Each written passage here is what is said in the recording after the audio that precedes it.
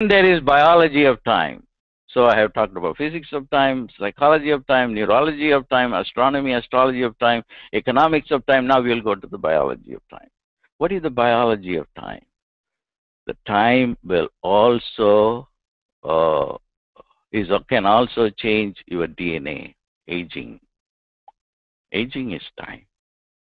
Why is the DNA programmed this way? Because its programming time is wrong.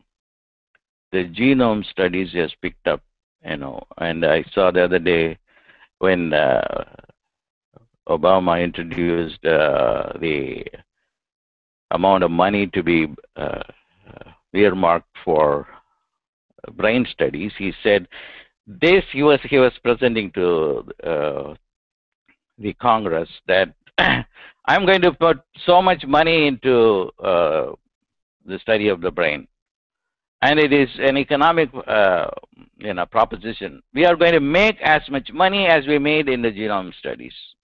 So it is a great investment. I agree with him, because the brain and genome studies are very important, because the brain can influence the genes.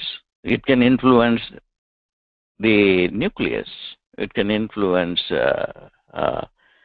how the nucleus perceives time. So what is important, the gene or the brain? The brain is more important. I won't dump it like Bruce Lipton.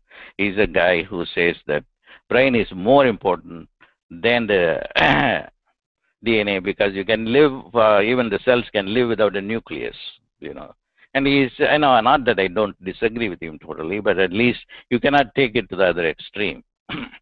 Brain certainly, but he's right in saying the brain can certainly influence your nucleus, your DNA.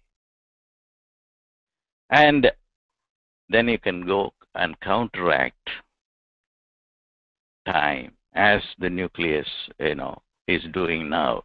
Then you can, program the DNA to process time in a different way so that it doesn't age, so that we don't get old.